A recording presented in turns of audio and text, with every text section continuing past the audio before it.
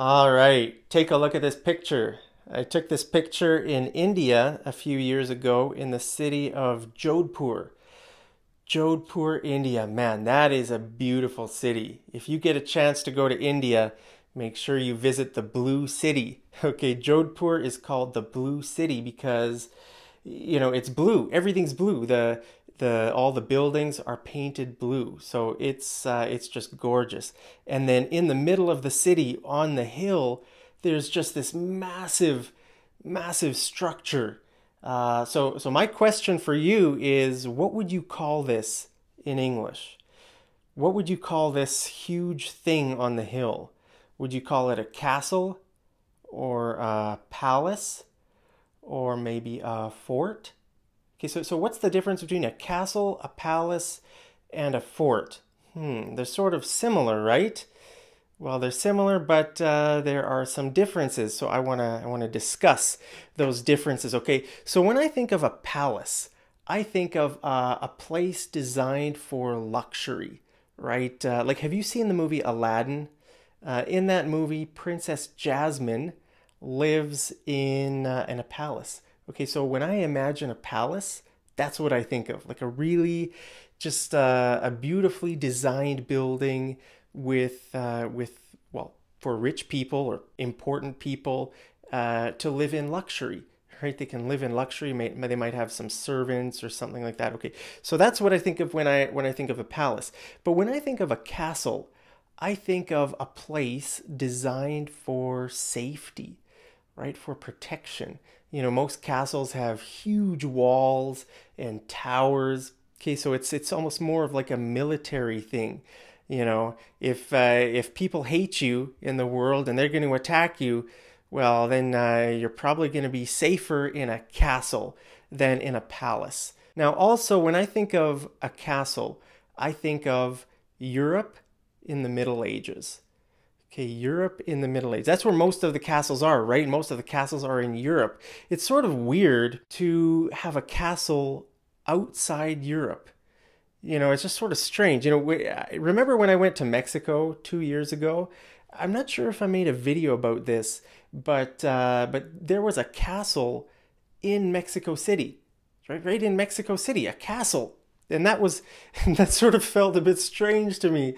I was looking at this thinking, what's a castle doing in Mexico? When I think of Mexico, I think of tacos, tequila, tropical fruit, warm weather, beaches. What's a castle doing in the middle of Mexico? So that was a bit strange. So when I think of castles, I think of Europe and I think of the Middle Ages.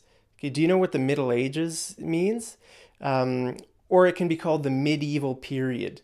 Okay, the medieval period. That is a period of time in the middle. Okay, in the middle. What in the middle of what? What year are we in? Okay, we are in year 2020. 2020 years since what? Since Jesus, right? So if you go back to year 0, that's around the time of Jesus. Okay, so if we take from Jesus till now, what would be the middle? Okay, well, the middle would be somewhere around year 1000, right? So around that period is what we call the Middle Ages or the medieval period. Okay, it's a long period. It's like a few hundred years before, a few hundred years after that, but it's that sort of period in the middle of history, sort of. Okay, now what about fort? What about the word fort? What is a fort? Well, when I think of the word fort, I think of a strategic position for the purpose of defense. Okay, so if I'm worried about someone attacking me, I'm going to set up a fort or set up a lot of forts around the area. Okay, sort of a way for defense. Like if you think about the word fort, right? Fort is just a small word, but can you think of other words that have the word fort inside? Well, I can think of a few words: fortify, fortification, fortress. Okay, so all of those words are sort of related, and they have the idea of like building something for the purpose of defending yourself, right? That's what a fortress is, like a big thing to. Now a fort can be small or it can be big. Okay, it can be really small. It can be, you could make a fort in your living room. Did you ever make forts when you were a kid? When I was a kid, I loved making forts with our living room furniture or forts out of pillows or something. So kids love making forts in their living room, in their bedroom, in the backyard. They just make forts all over the place. I loved forts when I was a kid. Okay, so forts can be small, but forts can be huge too. I went to a fort in India that was massive. Okay, it was called Kumbhalgarh Fort. And the walls, I mean, they were huge, and I think it was like over 30 kilometers to walk around the walls. Okay, so these walls looked sort of similar to the Great Wall of China. So you could walk, I think you could walk all around the walls, but 30 kilometers, boy, that would take you all day to walk that far. Okay, so I didn't walk all around, but I walked a little bit, around the walls, and yeah, huge place. Okay, so forts can be small, forts can be big. Now, out of these three words, castle, palace, and fort, the word fort, I would say, is just the most general, the most generic word. So, I mean, forts aren't just confined to Europe. Okay, you could have a fort anywhere around the world in any period of history. Okay, and forts can be made out of different materials. Like here in Canada, there are actually a lot of forts. The early settlers, when they came over from Europe, they built forts out of wood. Okay, so if you go to different places in Canada, I'm not sure, did I show you any forts on my Canada trip? I don't think I did, unfortunately, but maybe I can take you guys to a fort here in Canada. So a fort, here in Canada would look very different, to a fort in India, let's say. Okay, so forts, the word, like I said, the word fort can mean a lot of different things. It just means sort of a strategic position for the purpose of defense. Okay, so that's a fort. Now, have you heard the word citadel? Have you ever heard that? A citadel. What's a citadel? Well, again, when I think of a citadel, I think of the old part of a European city. Okay, most European cities are sort of the same. When you go into the middle of the city, usually that's called like the old city or the city center, right? And very often there's like maybe a castle and a tall church and some other tall buildings sort of in the middle. And then surrounding those buildings is a wall. Okay, and then outside the wall is the rest of the city. Okay, so a citadel is usually sort of a small place. I don't know, it's not that big, but it's big enough for a few buildings and sort of maybe some shops and stuff like that. And then outside the walls, that's where, the city has sort of expanded, and a city can be huge. Like most of the big European cities that I've been to have a citadel. That's where all the tourists go, right? The tourists are interested in seeing the old church or the big castle or whatever. So that whole area, it can be called the citadel. Okay, the citadel. Now here in Canada, we don't have citadels. There's no citadel here in Calgary. But actually, when I went out east, remember last summer, I went out east and I stopped in Quebec City. And actually there, it felt like Europe to me. So there, it did have a citadel, right? It had some old buildings, and I think there was a wall around that. Okay. So I guess citadel, you can have a citadel here in Canada, but usually when I think of citadel, I think of Europe. Okay, so let's get back to the picture. Now, which word do you think, after our discussion, which word would be the best to describe this great, awesome structure in Jodhpur? Would it be a castle? Well, actually, a castle sort of has a very specific look to it. So I don't think castle is the right word. Now, actually, in my next lesson, I'm going to teach you some castle vocabulary, okay?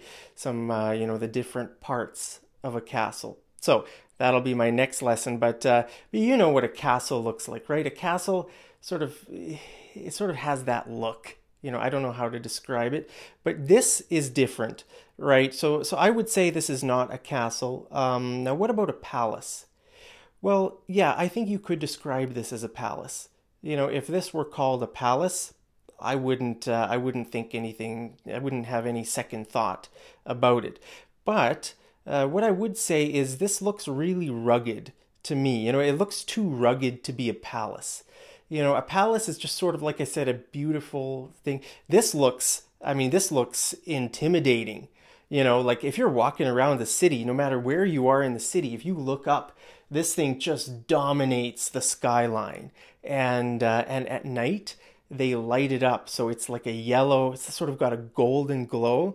So if you go out at night to eat, there are a lot of rooftop restaurants. So what I did every night, I think I was there for 2 or 3 nights, I went to a restaurant with like a rooftop, and I just sat and ate my food and just sort of absorbed I don't know what word to use, the majesty of this. It's one of the most impressive structures I've ever seen in my life. So like I said, if you have a chance to go to Jodhpur, you gotta check out this. Is it a palace or a castle? Well, again, I wouldn't use those words. What about a citadel? Well, you have sort of the city around it, right? So you might think it could be called a citadel. But remember, a citadel sort of has buildings in it, has several different buildings, and it has a wall around it. This doesn't really have a wall around it. It's all just sort of one big piece. Okay, so I think the word citadel is not the best word for this. So that only leaves us with one word, right? And that is the word fort. Okay, so I think that's the best way to describe this. And if you go to India, you will see that these are called forts. Okay, they call them forts there. And there are a ton of forts. When I was in India, I think I saw probably at least a dozen. I mean, like I went into those. I went into this one, just spectacular structures, built hundreds of years ago, and they're very well preserved. Okay, so I went to a bunch of these. I would say maybe about a dozen or so of these. They're very great places for photography. Okay, so this was fun going here, taking pictures of this place and other places around India. So hopefully I can get a chance to go back to these places. But these are forts. Okay, so remember, a fort is just sort of like a fortress. So actually, maybe the word fortress would be better even than fort. When I hear the word fortress, I think of like a huge place on like a hill, which is exactly this, right? So yeah, I would call this a fortress. So that answers your question. Hope that helps you sort of distinguish between those 3 words, or 4 words actually: castle, palace, fort, and citadel. And like I said, in my next video, I'm going to teach you some castle vocabulary, so stay tuned for that. Hey, I want to know, have you ever visited a castle or a palace or a fort or a citadel? What's the coolest place like that you've ever visited? Man, I've had a chance to visit so many of these places in my life. I've been fortunate to, I've seen, forts and palaces in India and Germany, so many in Germany. If you take a train through Germany, you just see dozens and dozens. I wonder how many castles Germany has. Probably thousands. I don't know, at least hundreds and hundreds. So yeah, I've had a chance to see some of these cool places around the world. But I want you to tell me, what's the coolest place you've ever been like this? Let me know down in the comments, and I hope you guys are having a wonderful day, and I'll see you over in the next episode of Mad English TV. Take care.